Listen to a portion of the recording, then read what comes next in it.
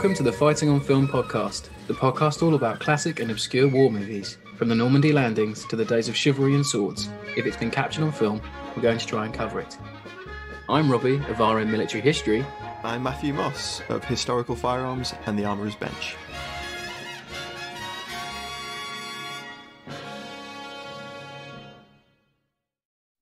Hello there, sorry to interrupt. I wanted to let you know that you can now join our supporting cast over on Patreon. As thanks for your support, you'll be able to help us pick films, submit questions for guests, have first pick on brand new and exclusive merch, and much more. Thank you for your support. Now back to the show. Hello, welcome back to Fighting on Film. Now, we're recording this episode on Halloween, but if last week's film was a shocker, this week's is anything but. Chosen by our faithful Patreon supporters, it's Bat 21, which has a Halloween thing in the title. We got there in the end, Matt. Yeah. We linked it in. Yeah. We did it. So, thanks to our Patreons for choosing this one. I know that there's been some Patreons. There's been clamour for this for a while, and we put 3 Vietnam movies up, and then Narvik, the recent film, as a wild card. And it almost won, actually. It was almost a draw. But then Bat 21 pulled ahead. 45% of the vote, I think, which was, nearly half. Good enough. But do look out for another Patreon pick coming later on in the month. Matt, maybe you should do production, and then we'll get into cast. Absolutely. So the film was directed by Peter Markle. And in terms of kind of conflict-related films, he did Faith of My Fathers in 2005, which was a John McCain biopic. Nice. It tells the story of his experience joining the military, being shot down over Vietnam, and his imprisonment and then release. In 2006, he directed Flight 93, and in between then, he did a lot of TV work, CSI, X-Files, all sorts of different things. The film was produced by Vision, PDG, and Eagle Films. It was written by William C. Anderson, who himself was a U.S. Air Force officer, running from the Second World War through to Vietnam, and he retired as a colonel. He wrote the book about the rescue attempts and Bat 21 in general, and then he helped adapt the screenplay. He also wrote an episode of 12 O'Clock High in 1975. And he worked on the screenplay with George Gordon, who was a prolific animator and director of animated programs, including The Smurfs, Toonheads, New Scooby-Doo, Casper. And in 1943, he was also an animator on Mouse at War, which was a Tom and Jerry it's like short, which very nice. And Tom and Jerry basically fighting World War II in a basement. I have seen it. I wish there were more animated war films. There aren't many. I know. There's a few, and we need to do a few of them. I think with Bashir is good. That's a good one. There's definitely a couple that we could definitely do an animated month. We could eke it out. Yeah, if we did Dirty Dozen in December, we could definitely. Anything's definitely possible. Do it. Music was by Christopher Young, and cinematography was provided by Mark Irwin, and he's known for RoboCop 2, Scream, the original Scream film. He was also the cinematographer on Flight 93, which was obviously directed by Markle. In 2006, he also provided cinematography for Big Mama's House 2. Amazing. And, yep. And in 1992, he worked on Passenger 57, which I believe is another one of those classic 90s hijack movies. Yeah, there's a lot of them. There definitely was. We were talking about this the other day, how many plane hijack movies there were in the 90s. And then another notable credit was the TV movie Hanoi Hilton in 1987. Oh, yes. Special effects was provided by Richard E. Johnson, and costume design was by Audrey M. Bansmere, who worked on Delta Force 2, The Colombian Connection, Avenging Force, American Warrior, American Ninja 2, and the TV show Frasier. Great. What a brilliant career trajectory. Topical. Going from American Warrior to Frasier. Nice. Yeah. And interestingly, Lieutenant Colonel Cecil Hambleton, who the film is about, Bat 21 himself, was the technical advisor on the film. And Well, I that's think good. that's interesting, and we'll talk about that a bit later on, I think. In terms of locations, it was actually filmed in Malaysia, in Borneo, with the assistance of the federal government of Malaysia and their armed forces. So a lot of the, the big kit on screen that you see was provided by the Malaysian Royal Army and Royal Air Force. Yeah, it was. More on that later. Mm. And the film's budget was a healthy 10 million. But the return wasn't great, which is a bit of a surprise, really. With I think the budget was 10 million and the return was 3.1 million. So it definitely didn't make its money back in theaters. It might have done on home release, etc. Yeah, but possibly in that era you could. Yeah, you really could clean up with VHS it sales. Definitely surprised me because it's in that period, isn't it, of a raft of good Vietnam War movies and even good B Vietnam War movies. Yeah. And Hackman's coming off of Uncommon Valor as well. So, interesting. So that basically rounds out production for this week. Oh, nice one. That's good. So some good stuff there, Matt. So into cast, and then we'll do retro review and the one-word reviews. So aforementioned, Gene Hackman plays Lieutenant Colonel Col Hambleton. Hackman, as we mentioned on the pod before when we did Uncommon Valor, is a 2-time Oscar winner. You'll know him from The French Connection, The Conversation, which is a fantastic movie. As I said, Uncommon Valor, Under Fire. He saw Sabowski in A Bridge Too Far. He was in March or Die and Behind Enemy Lines and countless other things. Massive, massive actor. Then we have Danny Glover, who I think is making his debut on the pod as Captain Bartholomew Clark, codename Bird Dog. He's a 4-time Emmy nominee, probably best known for his role as Murtaugh in the Lethal Weapon franchise. Famously coined the phrase, "I'm too old for this shit." And he also appeared in Predator 2. He's in Flight of the Intruder, Operation Dumbo Drop, which is another Vietnam War film we must cover, Matt. We must. Because I actually quite like that film. He was in a TV film called Buffalo Soldiers, which is an American Civil War film. And he was also in a Wes Anderson film called The Royal Tenenbaums, which I'm sure Matt knows all about because he's along with Gene. Along with Gene, yes, of course. Yes. How could I have missed that out? Matt is our resident Wes Anderson file. He's a big fan. So am I, actually, to be fair. Anyway, next we have Jerry Reed as Colonel George Walker. He's a famous country singer turned actor. He played Cletus in Smokey and the Bandit and its sequel. And he was in Waterboy. And he also appeared as himself in Scooby-Doo in the 70s. Well, I wonder if that was animated by George Gordon. Very may well have been. Who knows? Yeah. Who knows? Reggie? I'm going to go do a Vietnam movie, Reggie. Then we have David Marshall Grant playing Ross Carver. He's the Jolly Green pilot. He wears a red headband in the movie. He was in Kent State, a TV movie. He was in Dallas, The Early Years, Forever Young. He was in The Rock in an uncredited role.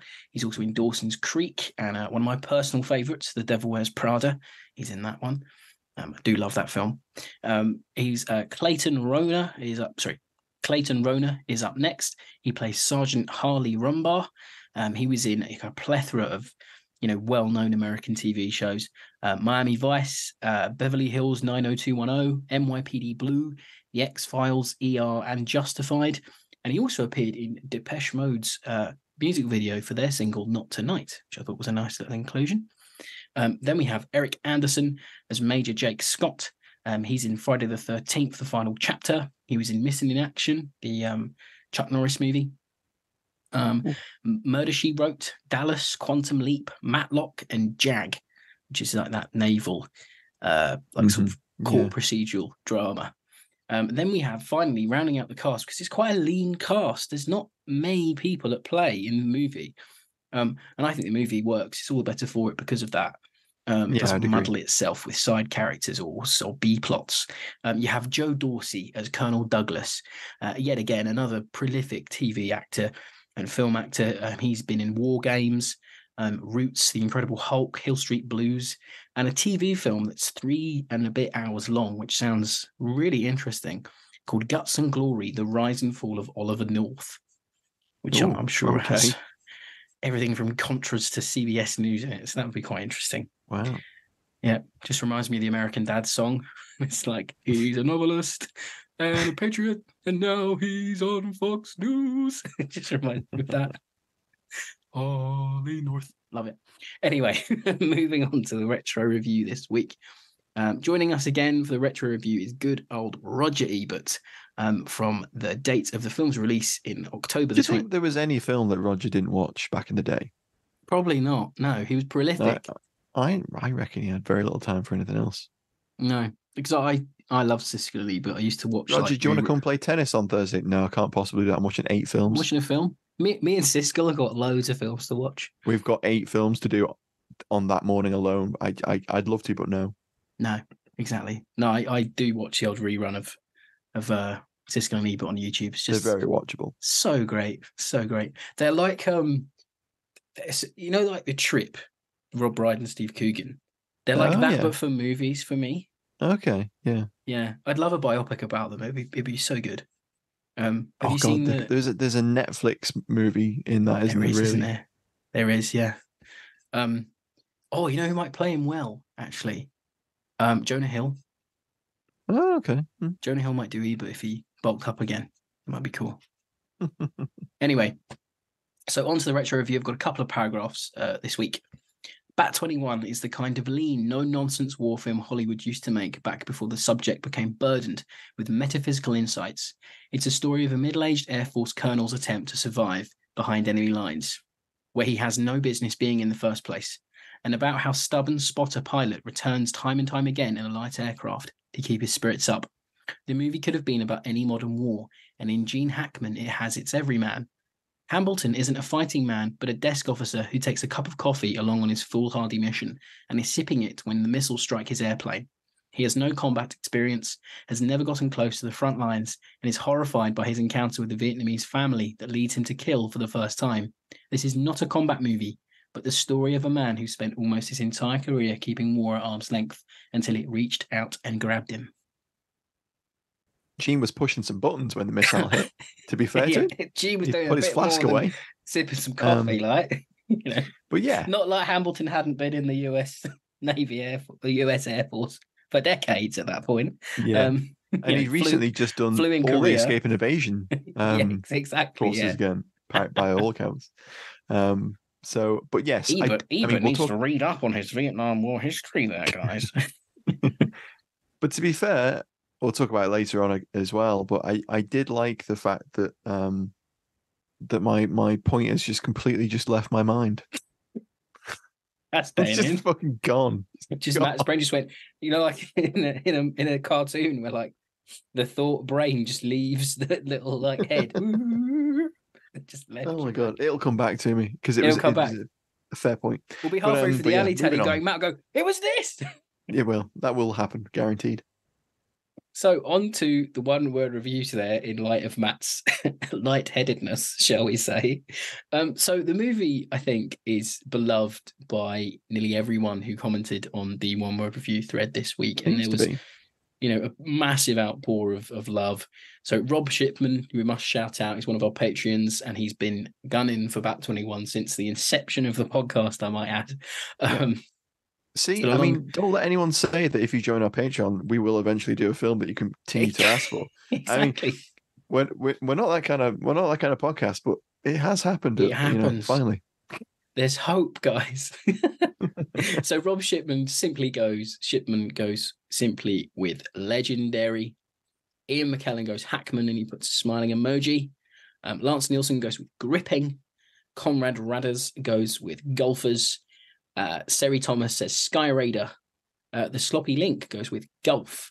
Jim Duduku says solid. Ian Mays, interesting. Dr. Stephen Marushin goes with over par. Steve Metcalf says Gene-tastic. Digging Robot, Sam, Mark C, Bronco, Rob Nickel, Bird Dog, Jeff Power says Minefield, and to round us up, Craig Seaton says Cessna. But there was many, many, many more. And I think this movie is, as I said, just really well liked by everyone who's seen it, I think. Yeah. And I think that has something to do with what Ebert's review kind of captured as well, in that it is a straightforward picture. There is no it's lean B plot. There is no messing around with sort of trying to show different perspectives. There's no baddie. It's just there isn't really. It's just the Vietnamese and the hell of war. That is they are the antagonists. Really the clusterfuck of the Easter offensive, when the NVA got their shit together and started pushing. Finally, when the US pulled out effectively. Indeed, yeah. I've got it in my notes. The plot starts. Gene Hackman gets blown up and is parachuting down at 7 minutes 30. That's how quick the movie gets into it. You see Hackman playing golf. He gets himself involved in that Sam jamming mission. Sam Jamming sounds like a band or an album name. Nice. It's Sam Jamming, the sound of the summer, 1972. And then you're into the plot. I loved how quick it was. Yeah. No, it's very straightforward. It almost has a sort of TV movie approach to it, in that it does fast. It goes straight into it, and it's really well paced. But again, that's kind of final thoughts territory. Off the top of my head, I can't remember the name of the production company. Is it Orion?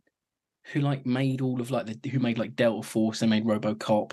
They did that mercenary movie we did in Freedom Fighters film. You know how quickly they get into things? Yeah. There's no fucking about. You're just in. This is what the movie's about. Get used to it, kind of thing. It's how it feels.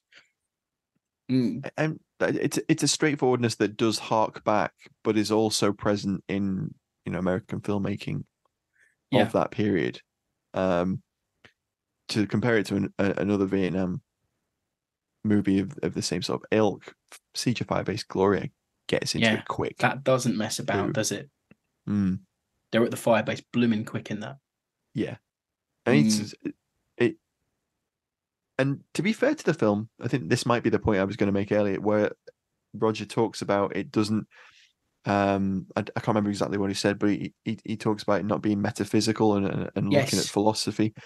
But I don't know. I think the film has a very anti-war streak through it, with Hackman's character coming into contact with what the Air Force is doing on the ground, and he's encountering it on the ground. Necessarily, there's a number of ways it does it really well, because not only is he seeing indiscriminate death from striking the village, but also there's more nuanced stuff, like the Vietnamese farmer's son has a horrific burn from probably an napalm strike or something similar. It's subtle things. It doesn't bat it over the head.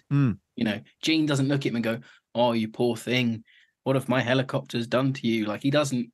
A lesser writer would have worked that in somehow. What are we doing to these people? You don't really get it. I think Hackman has one line where he goes, "I've seen enough death," or something like that.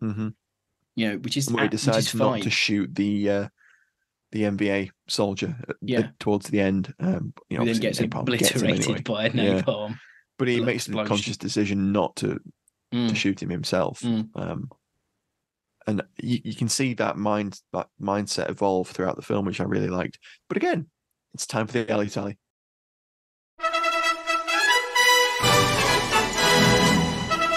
It's time for Alley Tally on Fighting on Film. Yes, the Alley Tally back again. So Matt, why don't you kick us off? I kicked off last week. Why don't you? Shout out to Gene Hackman's character's excellent choice in pistol. Browning high power. I thought you were going to say that. Love it. Perfect. 13 round magazine, 9mm, lighter than a 1911. Perfect flight vest sort of sidearm. Love it. We love a Browning high power on the show, don't we? Very cool gun. So much so that Matt's been trying to buy an airsoft replica for weeks. And at the time of recording, no supplier in the UK has the version that he wants. Oh, yeah, it's true. I like that Gene and Danny both use a very OG M16, probably a Colt SP1. Yeah, that's nice. With the 3-prong flash hider and no forward assist. That's been probably sat in the back of Danny's helicopter since 1966, I would guess. Probably. Crew weapon, yeah, nice. Yeah. I liked the film, but there isn't a lot of meat on the bones. And that's a good thing, but also it means there's not a lot of alley kit, but there's a lot of alley aircraft. Yeah, I mean, I know. So in terms of aircraft, I mean, we've got a whole bunch, and they're supplied by, as Matt said, the Royal Malaysian Air Force. You have Sikorsky SH-3 Sea Kings, which are, the Jolly Greens, a Cessna 337A Super Skymaster that's acting as a military O2 Skymaster, which replaced the Cessna 01 Bird Dog, which I thought might have been a reference. Maybe Clark lent on the O1s. I like to think in my head canon, Clark was like a master at flying the bird dogs, and it just kind of stuck. Clearly, I mean, he talks about himself being the oldest captain in the Air Force, which I liked. Yeah, because he's like 10 years too old for the role anyway. Because it's like 35 was supposed to be. He's definitely too old for this shit.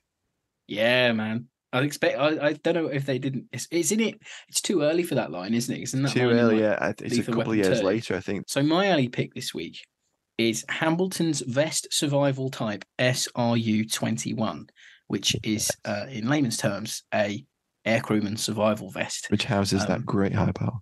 Yeah, so it's a nylon gilet style vest with multiple pouches and a holster sewn into the left, which you do see in use. And I think it's possibly one of the few on-screen depictions of its use in Vietnam, and they're quite prevalent in air crews and aircrew personnel wore them in Vietnam and beyond. And I just love to see its use. Hackman's got all sorts of gadgets and doodads in there, I'm sure, but he uses predominantly a little spotting scope. To see like things. A strobe as well, and a compass. Yeah, and some charts and stuff. I just love to see it. It was a really nice little thing. It shows, that they don't just drop in naked. I like the fact that some thought's gone into it, because I'm sure Hambleton, in the real rescue, I'm sure it was worth its weight in gold with all the knickknacks it had in it. And I also really like Danny Glover's Atlanta Braves baseball cap and T-shirt, because I think it just really humanizes. No, I know. I like it because it's like a bit of Americana and different sort of costuming. But I think it really grounds his character in a way, and it really humanizes him. Like he's got a whole life back home. It's just really nice. I thought it might have been a nod to like Danny Glover's like childhood home or something, but he grew up in San Francisco, so who's to know? Obviously just crafted it for the character, I guess. Yeah, I like it. It's really nice. Or he's a fan. Or maybe he's a fan. Yeah, who knows?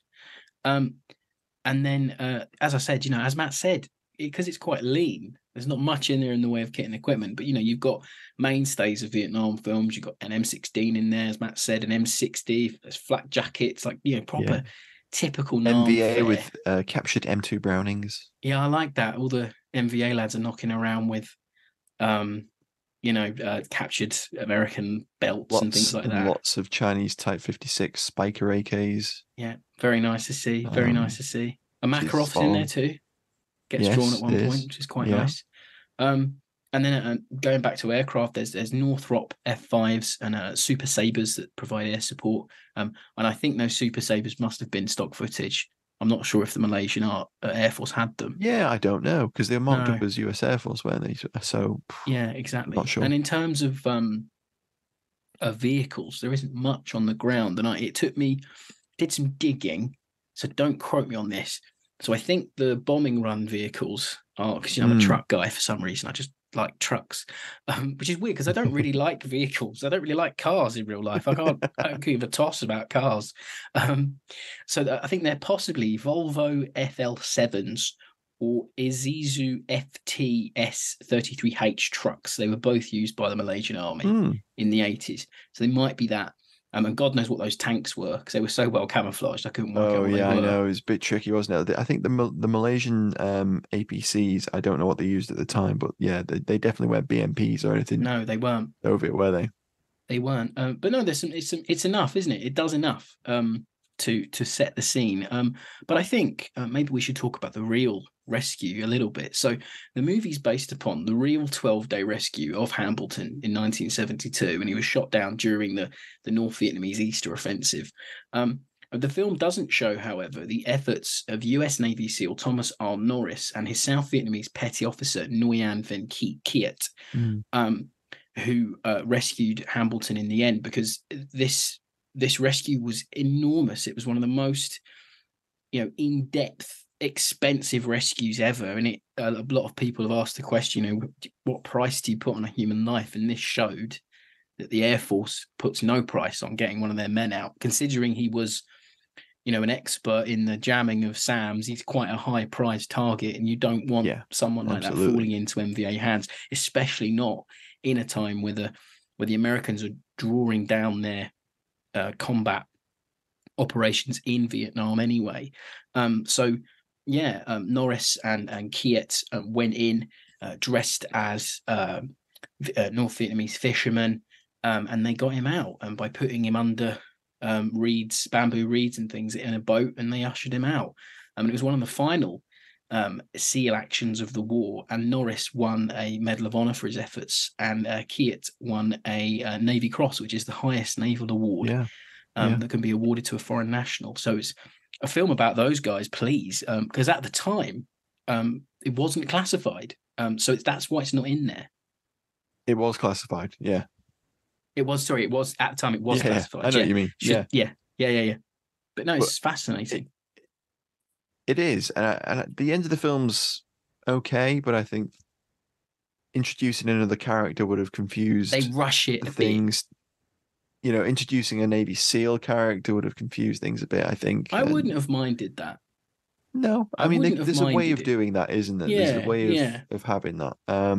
It's worth noting that 5 additional aircraft were shot down during the rescue attempts, and 11 airmen were killed during rescue efforts, which is kind of depicted with when the Jolly Green gets downed and the crew is killed. They do it in their own way, don't they?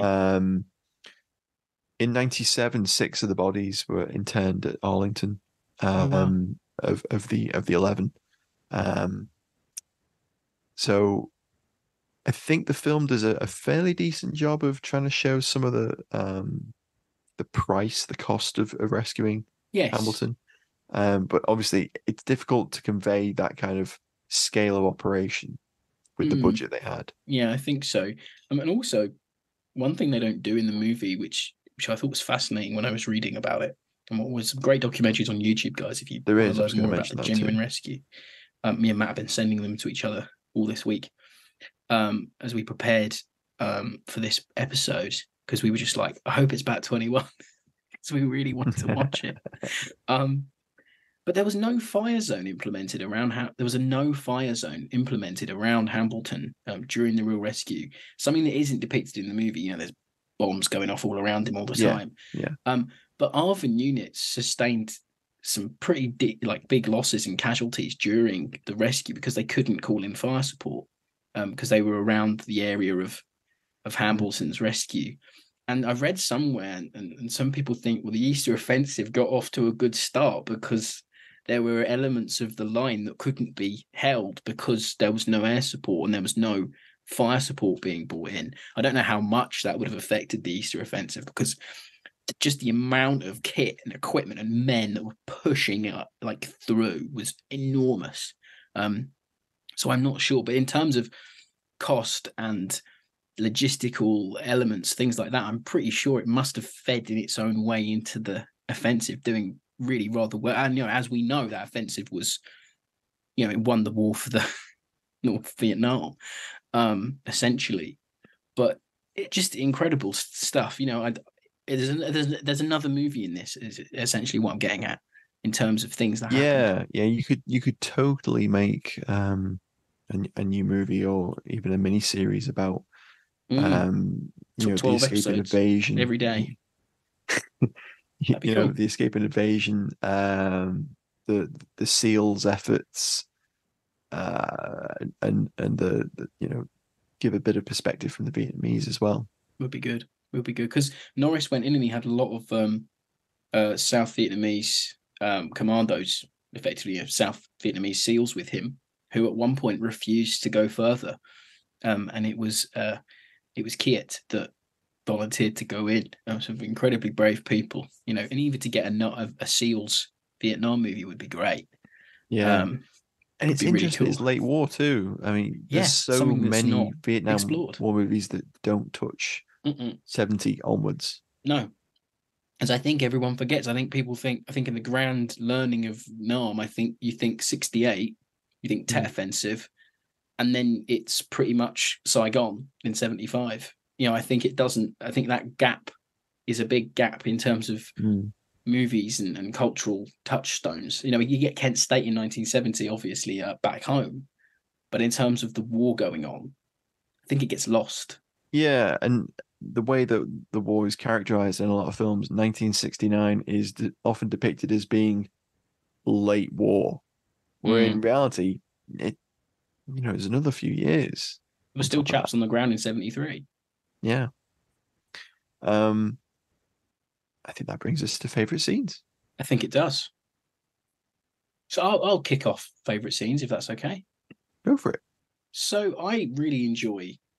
So as I said, 7 minutes 30 is when the plot kicks in of Hambleton being shot down, and I really like the initial scene of Hackman hitting the ground and Clark responding to the rescue, because as we've mentioned before, the film wastes no time getting into that central plot, and then you just see the bond created between the ground and the air, Clark and Hambleton. And you've got Clark saying, "I'm the lifeguard, you're the drowning man. If you relax, I can bring you to shore. If you resist, I'll have to slap you around a little bit." And you can tell in that really simple 2 sentences that Clark cares about his mission, and you get the feeling he's done this like countless times. Like this is going to be a routine like any other. Yeah. This guy, as far as Clark's concerned, this guy's just some grunt, just some no-name airman. Yeah, he doesn't initially know he's significant. He just all he knows is his call sign, and that's about it. He doesn't even know rank or anything like that. No, and then that brings me into why I really think the movie works is because of that core chemistry between Hackman and Glover, which even though they only probably spend, I don't know, probably about 10 it's not minutes. it's not even in-person chemistry. No. Their scenes were obviously filmed separately, yeah, and you only see them on screen together like in 10 minutes together, right near the end. I think 10-15 minutes. It's probably longer. But I think the film I don't really think works. it is. I think it is the it last not? 10 minutes. So yeah, but all those scenes in the early stages where Hackman's moving to one place to another place, you're giving the Gulf references, which is something that did happen. So in case the radio was picked up, then the North Vietnamese wiretappers would have no idea what they were talking about. The thing about the Swanee, that's a real thing that did happen. So I just really enjoy that. The building of the relationship between the two men is really strong and powerful. And it's my favorite scene. It's that early bit where they're creating their relationship. I really enjoy it. Yeah, good choice. Mine is Danny basically learning to fly a helicopter. That is funny. That's a funny scene. Yeah. There's a few nice scenes of on the ground. There's a few interesting scenes between the squadron mates. Yeah. Danny chatting around the poker table, and the Jolly Green pilot. They build a relationship between the two of them, the mutual respect element of that really nicely, so that his death does hit home. And that's good scripting, that's good filmmaking, the way that they managed to do that without really laboring it. No, it's not labored. Is a bit of a hallmark of this film in that all the relationships are created through good scripting good performances that aren't overly laboured, and there isn't a lot of pandering to the audience in that we need to set this up. No, there's not. Yeah, and it doesn't really do that. The scene I really liked, I thought was interesting, was the scene on board the B-52 that is doing the electronic warfare with tracking the SAM sites and stuff. I thought that was really interesting side of things that you don't see very often. I love the model work on that. Yeah, pretty good, wasn't it? It's fine, yeah, but I Pretty kind of good. love. It looks It's very definitely 50s. a TV movie vibe to it. When one of the SAM missiles comes up and the plane like does this really jerky movement to get out of the way of it. It reminded me of Thunderbirds. It was like really quite cute and twee. Like if you compare it to Strategic Air Command, which we did on the show a few months, true, actually, a while back now, it's definitely not even in the same league as that, but it was okay. It's fine, and it's only on screen for like 30 seconds. Not even That's that. why they haven't thrown a lot of money into it. No. No, I love it. It's great, and and maybe with that we should mosey on into final thoughts like we always do. So as we've been saying all along, it's a very straightforward, like proper no frills, no strings attached war film. There's no B plot. There's no C plot. You learn very little about these men, really, and you don't really learn anything about the grander scheme of the war. It doesn't do what a lot of Vietnam movies do of that era and since, where they get into the morality of it, the whys, the hows, the ifs, the buts. It's not about that. It's literally about getting Hackman out, and I think that's why it's so strong and why probably it's so beloved, because whether you're into war or not, you can enjoy this movie because it's a human story. It's not trying to be like, well, the Americans shouldn't be in Vietnam, blah blah blah, imperialism, yada yada. It's not about that. It's just two guys essentially doing their jobs and trying to help someone escape a dangerous situation. Because it reminded me how like other Nam films take quite a long time to get into their plot. So like to not pick on it because I do enjoy it, but We Were Soldiers takes an absolute age to get to that is very true. Yeah. To get to the battle, and you learn so much about these men. And you have, as a viewer, you have a hell of a lot of skin in the game, and I understand why it needs to do that. But sometimes I think when you're going a bit hard here, I don't need to see them having a big party. I don't need to know about every little detail of everyone, and this movie doesn't do it, and I think it's all the better for it. But then on the other hand, it's not as gritty and visceral as something like Rescue Dawn in 2006 is. And that's a POW movie, and it's an escape film. It's a completely different kind of movie, but it's got an airman in there being shot down. But they're different sides of the same coin, really. But yeah, I just think it all works. I mean, I can tell now why the Patreons and the listeners have been wanting us to cover this one for a while, because it was just a really nice film to watch. Like I can't really pick anything out that I don't like, but I have one thing, and I will in a minute, but I'm going to let you go, and then I'll jump in with something negative. I would disagree that there's no moral element to it, because I think the anti-war streak that we mentioned a little bit earlier is probably that element to it. It just doesn't do it in a ham-fisted way, or right.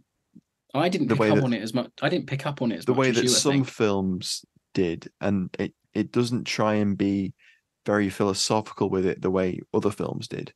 Right. It's a very human reaction. That I think that Hackman carries off quite well, because he's shocked, because he's gung ho. He wants to call in an airstrike on the crossroads, and he acts as a forward observer.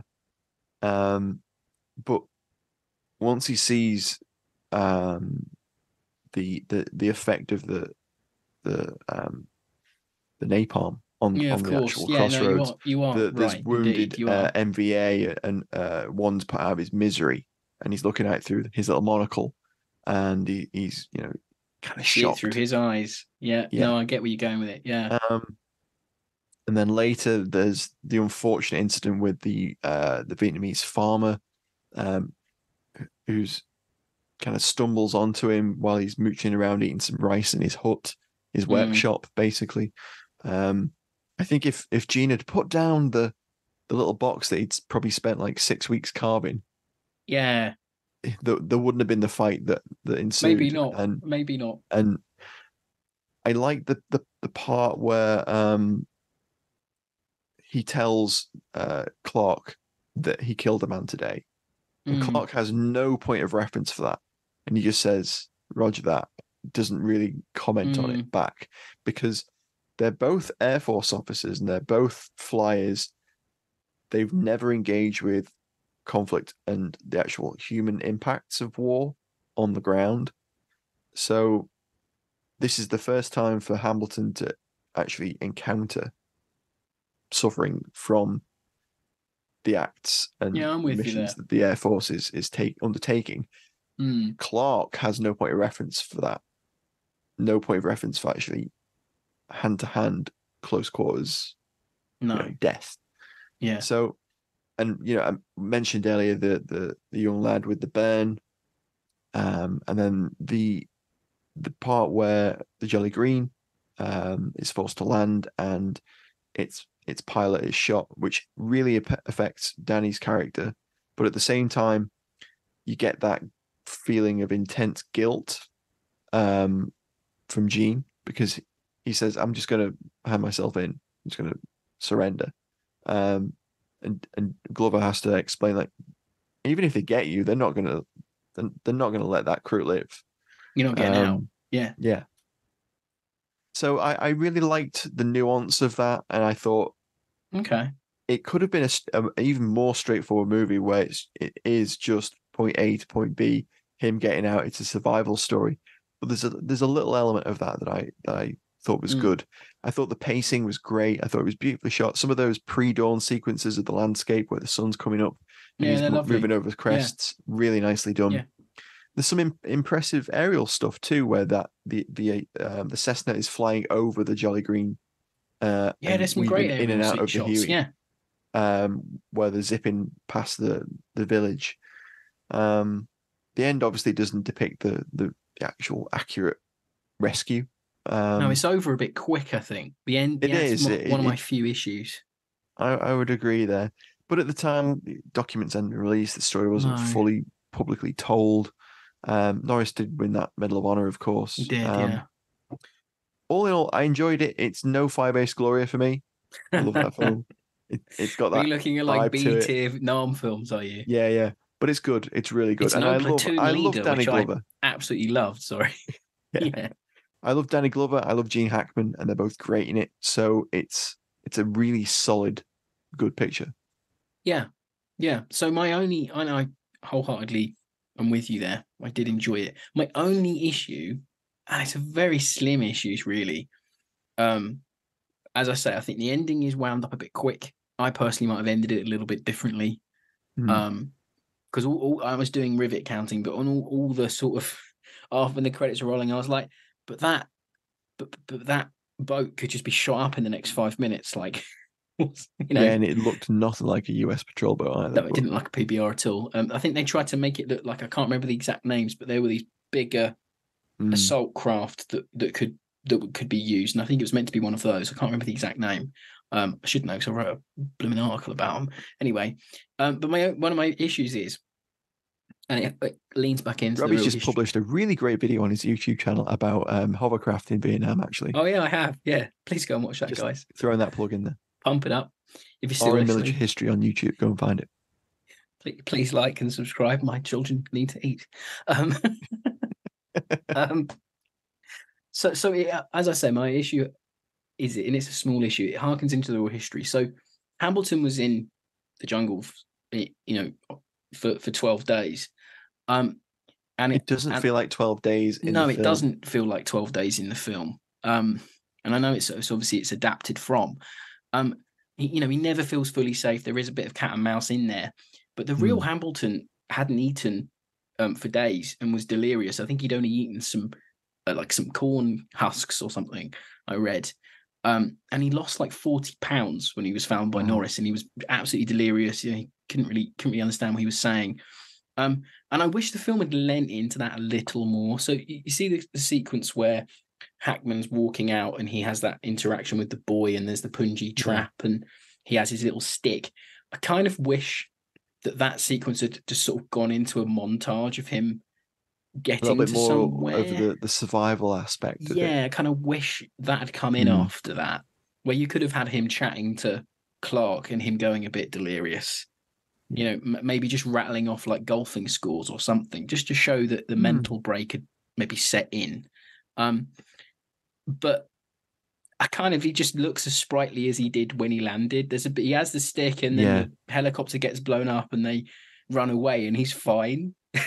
Like, he can run. There's no issue. But I'm really grasping for something this week, really.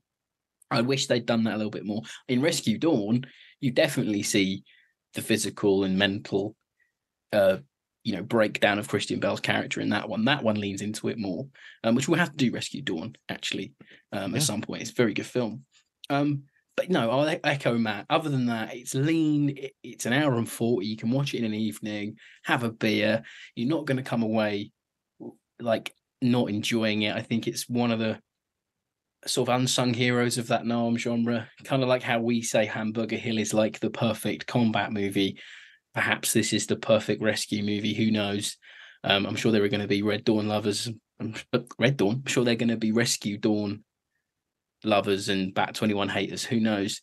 But no, a very well done, enjoyable film, which I'm glad the patrons picked for us. And, if you want to join the fun on the patrons, please do. You can support us for as little as £2.50 per month, which gets you a plethora of perks and whatnot. So please go and have a look. Help keep the mics on at FOF HQ. And as always, please do mosey on over to fightingonfilm.com, where you can find the entire back catalogue of the podcast. If you're a new listener, pick out some choice films. Come and join the fun on X, formerly known as Twitter, and see us there. And as always, join us again next week for more Raw movie reviews. And we'll catch you next week. Bye, everybody. Bye. Bye-bye.